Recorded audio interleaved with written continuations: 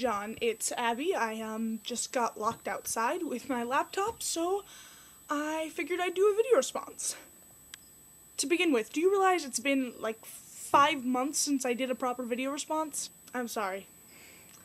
I have seriously let you down in my nerd fighting duties. I think the covers are great. Personally, I'm partial to the yellow. Personally, I'm partial to the yellow. Personally, I'm partial to the yellow. Personally, I'm partial to the yellow. Personally, I forgot how easy it is to get off track when you do these things. And believe you me, I will be first in line on October 16th, getting my yellow copy of Paper Towns. John, did you know that I'm a huge fan of your books? I read Looking for Alaska in one night, curled up in bed, and it literally had me weeping for the last third of the book. Not in a bad way, it was cathartic. And I read An Abundance of Catherines laying on the grass in Central Park in one afternoon, and it was hilarious. I would show you my worn down copies of your books, but I don't have them. I've basically just been sending them around to all my friends since I read them. John, as you know, and I'm sure many of you watching know, hopefully, I do an internet show called Songs from a Hat, where people like you send me song titles and then I pick them out of the hat. Well, I was looking through some of my song titles yesterday, and I started to notice a trend.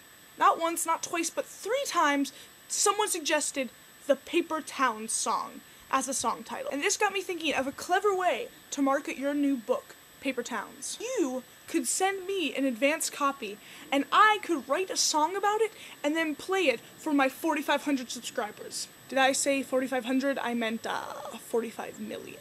Seems like a great deal to me. You get a little promotion, I get a little Paper Towns action. And just so you know, this wouldn't be any, random stupid song. Paper Towns by John Green. It hits shelves on October 16th. This would be an in-depth, hard-hitting, touching song. Maybe it could be from the point of view of one of the characters. I don't know. I haven't read the book. Either way, it'll most certainly be the best song ever written about a young adult fiction novel.